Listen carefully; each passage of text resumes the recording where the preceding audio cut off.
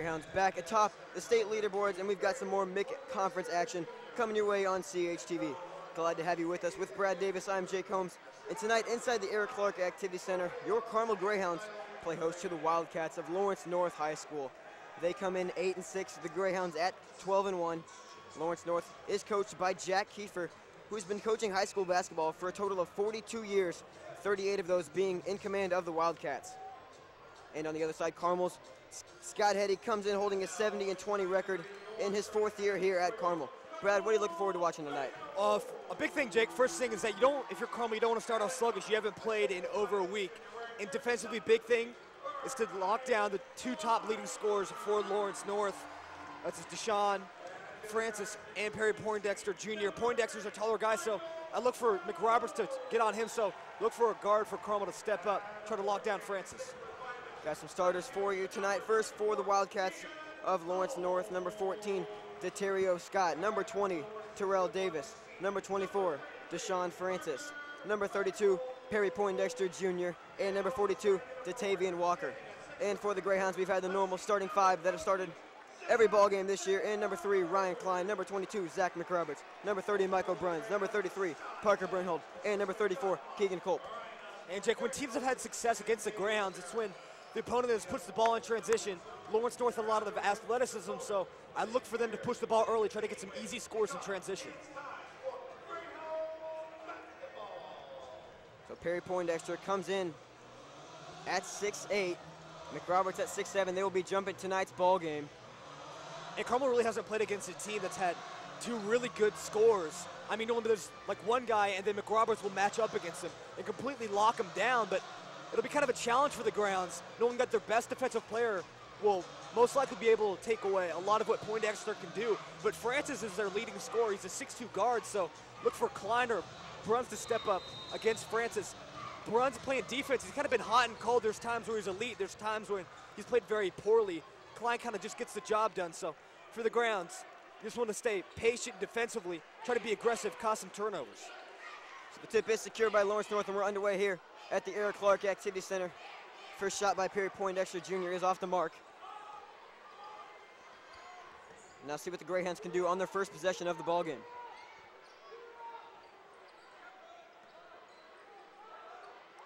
Now here's Bruns off that far baseline. McRoberts is going to be guarded by Terrell Davis here to start the ball game. Good pass inside to Bruns. Bruns trying to get Francis in the air, and he's able to get it to go from the right side. Yeah, a really good cut in the lane by Bruns. The pass came a little bit late, but he was able to go up strong and able to get it to go. He wanted the foul call there. A lot of contact, but no call. Did a good job finishing strong at the rim. So Michael Bruns getting his first 2 points of the ball game, just underway here at the Eric Clark Activity Center.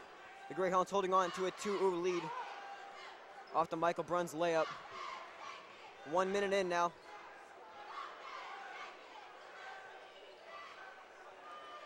Now here's Davis with it off that left wing.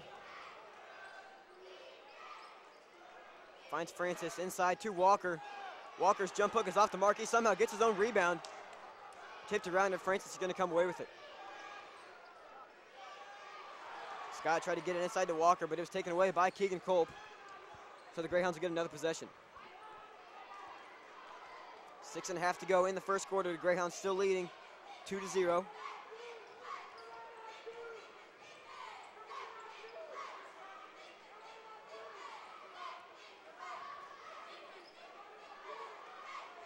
So Bruns now with it. 6:10 to go now in the first period. McRoberts now is trapped, gives it back out to Klein. Really good defense by Ellen thus far on the defensive end of the Greyhounds. As you know, run a lot of sets off the ball, a lot of screens. They've done a good job hedging those screens, getting the passing lane so that is not open. So Klein's first 3 of the ball game is off the mark. Bruns and Francis both scrap for the rebound. And they're going to call it off of Deshaun Francis, so that'll give it back to the Greyhounds.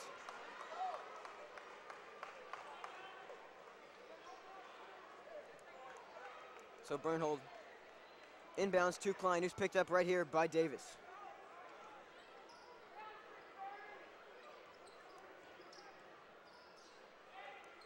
So Deterio Scott, who's just standing at 5'10", is on Keegan Culp right now. See if they can't get it down to him. Klein now with it. Kicks it out to Bruns. They had Zach right at the free throw line. He's flashing for the ball. He wanted it. Get the ball at the free throw line. There's a lot you can do with it. Go in the interior, draw some defenders, kick the ball out. Just didn't see Zach there. Bernhold, who's not really a bad three-point shooter, just not able to knock that one in. If you're Klein here, you got to push the ball in transition. Haven't had a lot of good shots at the basket, so try to speed things up and catch his LN defense off guard. The Grants have been very patient thus far in this game, which is normally what we see from them. But as of right now, they're not having much success. Klein doing it himself, getting that nifty layup to go. Extend Carmel's lead 4-0. Just under 5 minutes to go in the first quarter.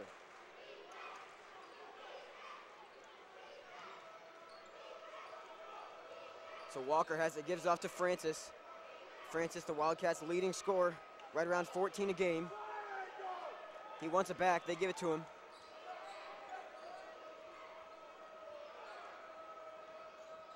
Davis now, great interior pass to Walker. Walker not able to get it to go off the window, but he's able to follow his own shot and put it right back in. So Tavian Walker getting the Wildcats on the board here. Cuts Carmel's lead to 2. So Bruns now picked up by Scott, finds McRoberts. McRoberts' 15-foot jump shot is good. Of course, that jump shot is something that he's developed this year, and as of late, he's kind of pulled to it a lot more than we saw in the middle of the season. At the beginning, he did it a lot. He kind of slowed down a little bit. Now, in the past couple games, he's been going through that jump shot, and it's been falling for him. So that's a really good thing to have in your repertoire as a big guy who's kind of skinny, so you're not going to get a lot of opportunities scoring at the basket. So don't be afraid to spot up and shoot the ball because he definitely has the ability to. So just over 3.5 to go in the first quarter. Greyhounds leading 6-2. If you're just tuning in, Klein has a bucket along with McRoberts and Bruns to round out Carmel's 6 points. Walker with the only 2 for the Wildcats. Until then, Poindexter able to get them on the board. Yeah, really good job by Poindexter. Getting the ball in the short corner, fading the back, able to knock it down, no hesitation. So Klein will bring it up now as the 1 guard. Coach Kiefer's going to send 3 Wildcats to the scores table. He's going to send in Quadre Lawless, Josh Thompson, and Pat Bacon. Bacon the junior, Thompson the senior, and Lawless the senior. Thompson's got it now. He's averaging right around 7 a game. Francis now able to get in the lane. He's able to get it to go off the window. Yeah, really good job changing speeds there. He got in the lane. He kind of cupped the ball at his chest so the ball couldn't be swatted at. Able to finish with the basket. So Francis's bucket ties the game at 6. 2:45 to go in the first quarter. Now McRoberts off that right block. Great cut by Keegan Culp, and he's able to get it to go. Awesome pass by Zach. He got the ball high, so the defender couldn't swat at it. And then Culp cut it at the right time. Just kind of a little soft pass to Culp, who had the easy layup at the basket. So all 8 of the Greyhounds' points have been scored by different players. Klein, McRoberts, Bruns, and Culp all with a bucket apiece. Yeah, Keegan, at the beginning of the year, he played very well offensively, much like Zach in his jump shot during the middle of the season. He kind of slowed down, didn't get a lot going. And then in that Cathedral game, you just kind of saw a different player, the kind of player that we saw at the beginning of the season. And as of late, he's been a great offensive asset. So Bruns finds Klein. Klein now tried to do it himself. Couldn't get the floater to go, but McRoberts is there with the follow. Yeah, that's just Zach showcasing his great athletic ability, able to sky above everybody, able to finish that. So McRoberts now leads all scorers with 4. Bacon has it now. He's the 6-foot junior. Thompson now finds Francis. Francis is going to try and fire a 3 from this near wing, and it's off the mark. Rebound's going to go to Zach McRoberts. Minute 40 to go in the first quarter. Greyhounds leading 10-6. McRoberts gives off to Klein. Now Bruns.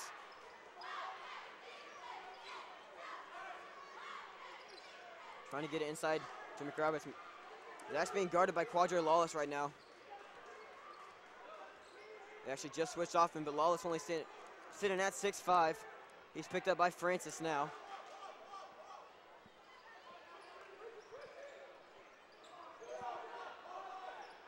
Culp has it now. Finds a cutting Bernhold. Now Bruns. Bruns baseline jumper is good. It's tremendously done by Parker, getting the ball in the lane. He didn't even attempt to go to the basket, did that little touch pass. to Bruns, who we knew was coming off the screen over on the baseline, able to get it right to Bruns, and Bruns was able to knock it down. So Bruns picks up his 4th point of the ball game, and Thompson able to get that nice floater to fall in.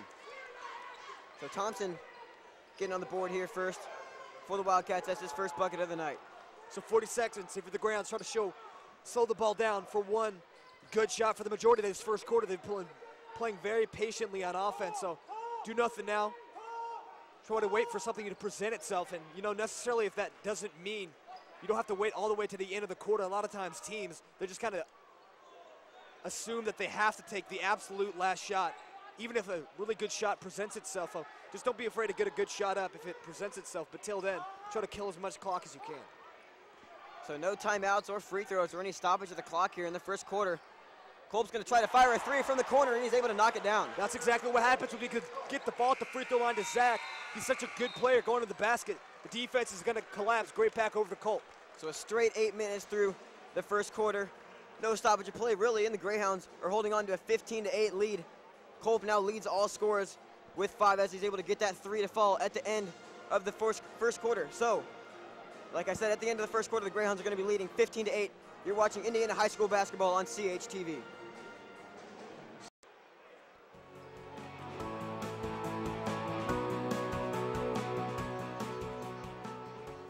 Back here at the Eric Clark Activity Center for second quarter action. With Brad Davis, I'm Jake Combs. And the Greyhounds will get the first possession of the second quarter.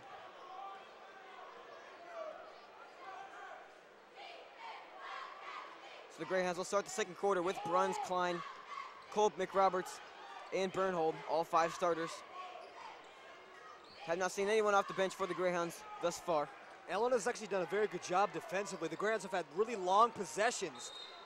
As you see them almost get a steal there, but it's kind of like a bend don't break attitude. They've been playing so good for the majority of the possession, and then the last moment, the Greyhounds just kind of make a really good cut, a really good touch pass, or something like that opens up a really good shot at the basket. So Ellen, this defense, just keep playing like this. At some point, the Greyhounds are going to slow down a little bit offensively, and that's a time where on offense you want to pounce on the opportunity. So this time, Kolb's 3 is a little bit off the mark. And it's tipped out of bounds by Parker Bernhold, so the Wildcats will retain possession. So Pat Bacon will bring it up as the 1 guard for Ellen. So Poindexter comes out of the game, so Ellen now is playing with a little bit of smaller lineup, so look for a lot more jump shots. With this kind of lineup, Ellen doesn't have a lot of size in general, but Poindexter brings a little bit of size, and that when he goes to the basket, he collapses a lot when he catches the ball on the baseline or something like that. So with this kind of lineup for Ellen, you've got to get some shots going off screens or just be aggressive to the basket like Francis did there. So Francis was fouled on the drive to the bucket, and he'll be headed to the line for 2 shots. Francis with 2 points on the night, looking for his 3rd. Unable to get the friendly roll on that first free throw. Score still reads 15-8, just underway. Second quarter action here on CHTV. These two teams have played the same team 5 times this year. Carmel's 5-0 in those games. Ellen is 4-1. Their only loss coming against North Central, with Carmel played very well against, although Ellen only lost to them by 4. So Ellen's 8-6, kind of an average team, but it's kind of a sleeper team that at some point can kind of heat up going into the postseason. They've got a lot of talent. It's just kind of something that they've got to develop as the season winds down. So Zach's pass is a little bit too tall for Parker Bernhold. And Coach Hetty wants a 30-second timeout. So while we get this break, let's take a look at the state rankings right now. Rather, the Greyhounds obviously sitting at 12-1. Their only loss coming to Cathedral. HSC, who actually just beat Tech, moved up to number 2. They're sitting at 14-2. Tech's at 17-2. Fort Wayne North, they're at 16-1. Brownsburg, who Carmel beat the first game of the year, they're at number 5. Cathedral at number 6 with 4 losses. And Penn is at 11-1. They're ranked 7th in the state. Mooresville, Richmond, and Lake Central round out the top 10 there. So really, this state championship year is it's really wide open. Yeah, next game Carmel plays Zionsville. The game after that they play HSC. It's kind of funny. For the majority of the year, Carmel thought that the guy that they have to beat is Arsenal Tech. Arsenal Tech lost a couple games of late. Now HSC has kind of emerged as that number 2 team. So it kind of looked like Carmel was just going to have to wait to the postseason to play their number 1 foe. And now all of a sudden, they're playing the number 2 team in HSC in a couple games, so that'll be a great game for Carmel to gauge just how competitive they will be in the postseason. Of course, they've been the number 1 team for the majority of the year, so it'll be interesting to see if they can kind of hold up that number 1 ranking against HSC. Like I said, Tech, they're at 17-2 right now. Their only 2 losses come to the Bowman Academy, who Carmel actually beat earlier in the year in HSC.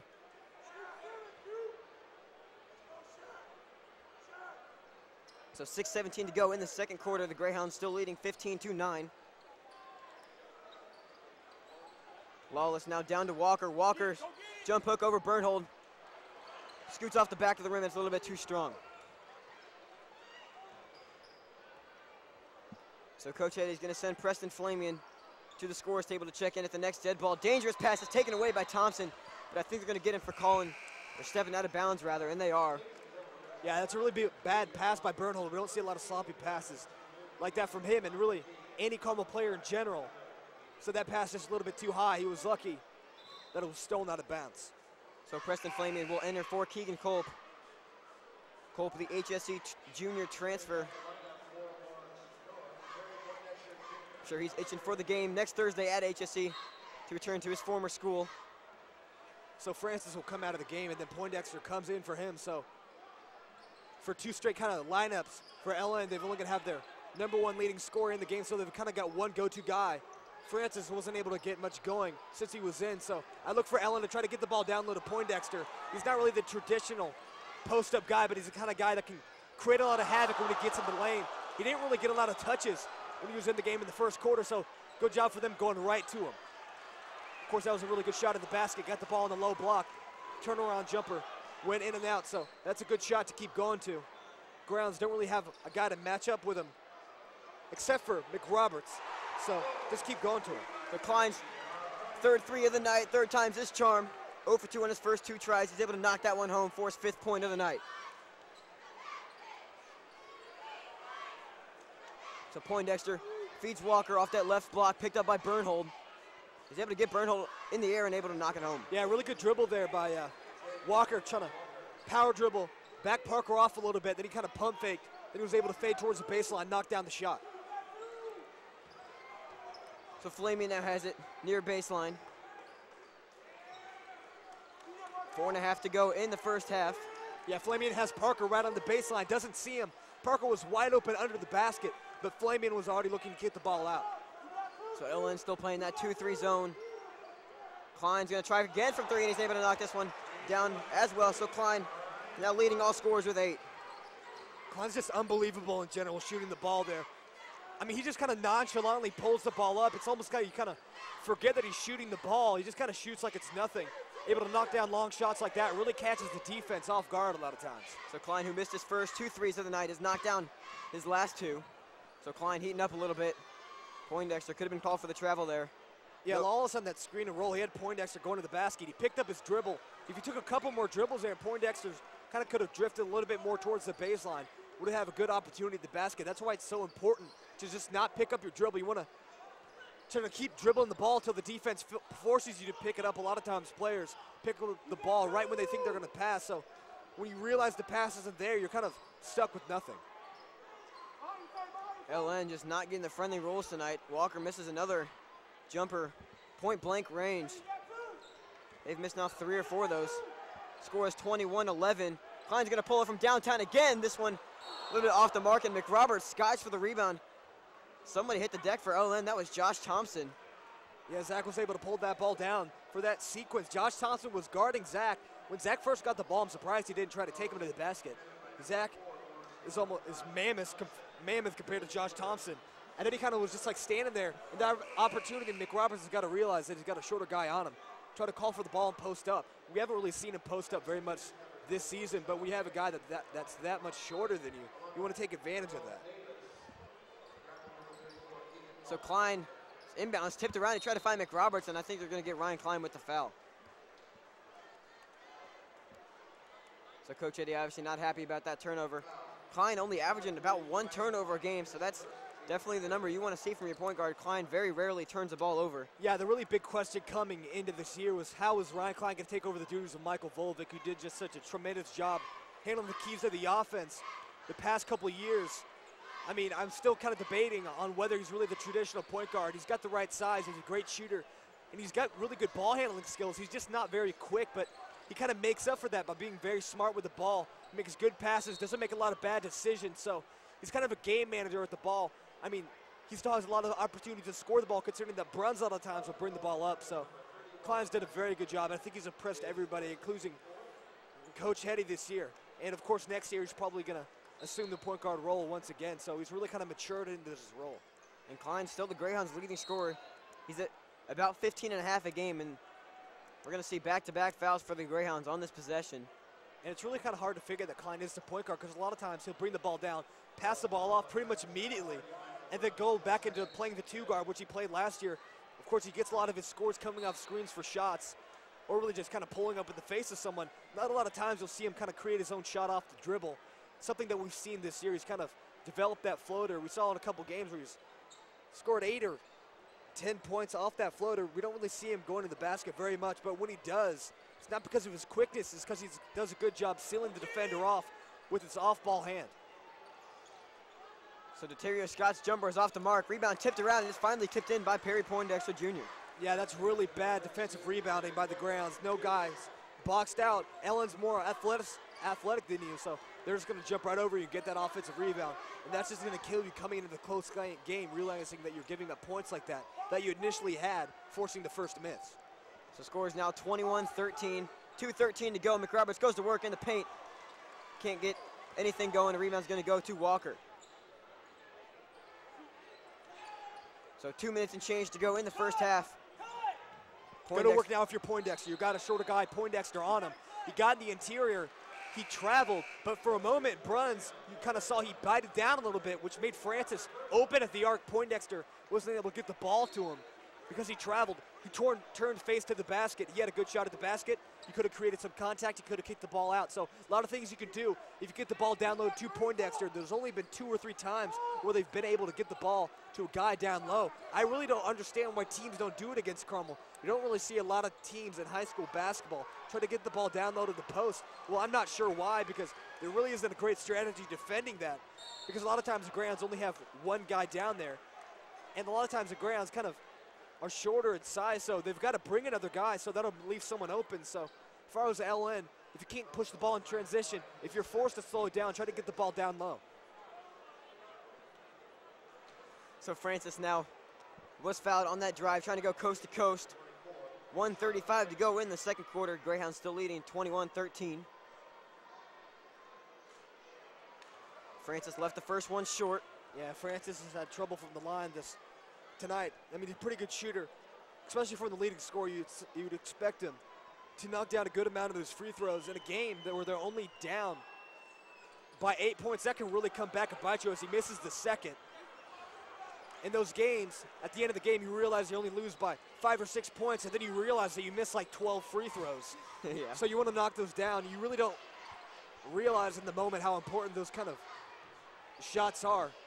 Just kind of little margins like that can end up making the hugest difference as the game comes to the end. So the 6-man Preston Flamian knocking down the triple for the Greyhounds. Gets his first 3 points of the night. Yeah, Flamian's not the flashiest player. In fact, he's pretty mundane. And it's kind of hard from the average guy to really realize, well, I mean, what's he's doing now? He's a skinny guy, looks kind of uncoordinated, but the things that he does, where he makes up for his unathleticism, is he's really smart. He's able to pick his spots, he runs the offense perfectly, and he's a really good shooter. And I mean, even his shot, he kind of looks like he just picked up a basketball, but it works for him. So you kind of got to give him a lot of credit. Uses his mind a lot, and a lot of times he gets a lot of his points getting the ball in transition. He's a really good job running the floor with the offense. He's a really tough player. He's only a sophomore, and he's rated as one of the best sophomores in Indiana. So that's kind of something that will develop over his stay here at Carmel, get a little stronger. He'll be a very good offensive player. So just over a minute to go in the first half. Greyhounds lead back up 24-15.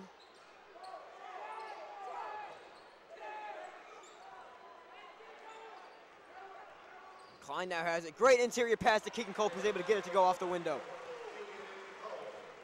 So now here's Scott in transitions, picked up by Klein.